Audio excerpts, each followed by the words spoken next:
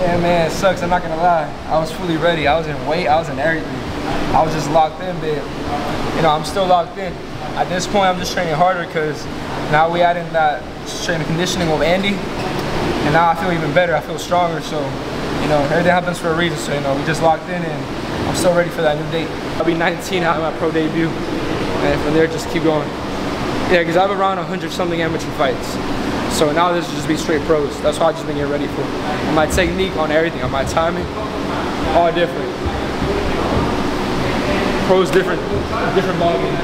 Amateurs just points, throw as much, you know, punches don't have to mean much. And now I'm throwing to hurt, so you know. So now it's a whole different ballgame. Throwing to kill. And I just can't wait. And seeing everybody else fight, all the other prospects going on right now, you know, I just want to be up there too and show what I got. So, you know. It's just a matter of time. Yeah, it's not like a triple G. That's perfect.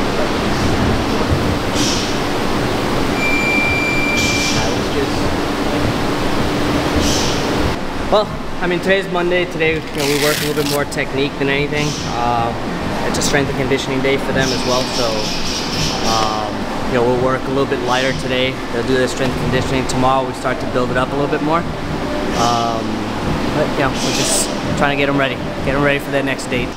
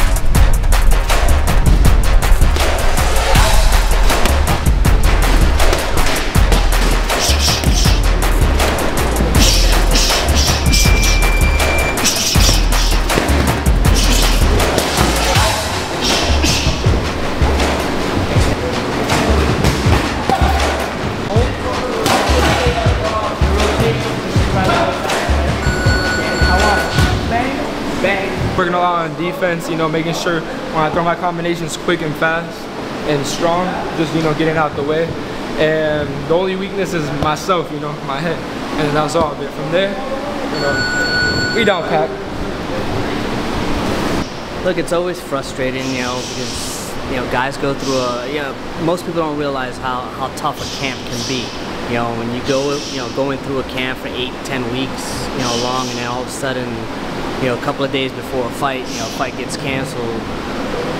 You know, yeah, I mean, you can imagine what the fighter feels, but as a trainer, it is frustrating as well because, you know you're peaking a guy at a certain time, and you know, just things go haywire at that time. You know, so it's, yeah, it is, you know, it's frustrating.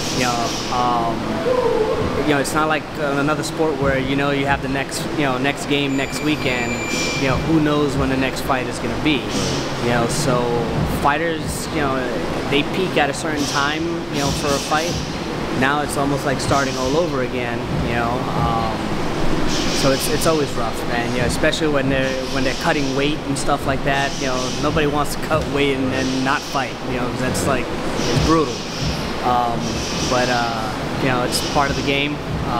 As frustrating as it is, but I wish it didn't happen as often as it does, but it does happen. You know, so I think fighters at this point, you know, they kind of get used to it.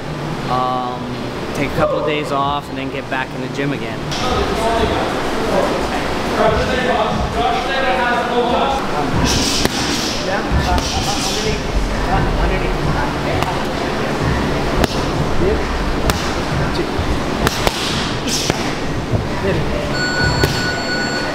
Anytime you get to the outside,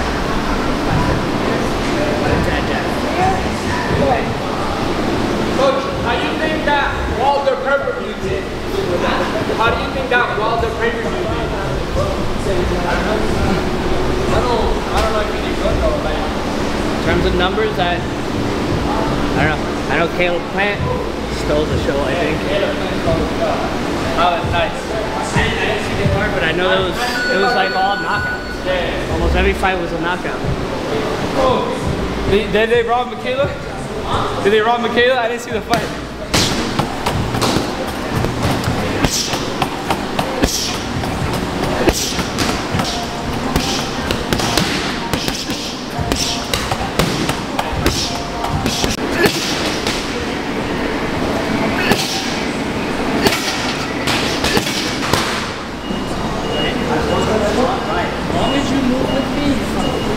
You turn it down, and I do that step, that's it. You don't have to do this.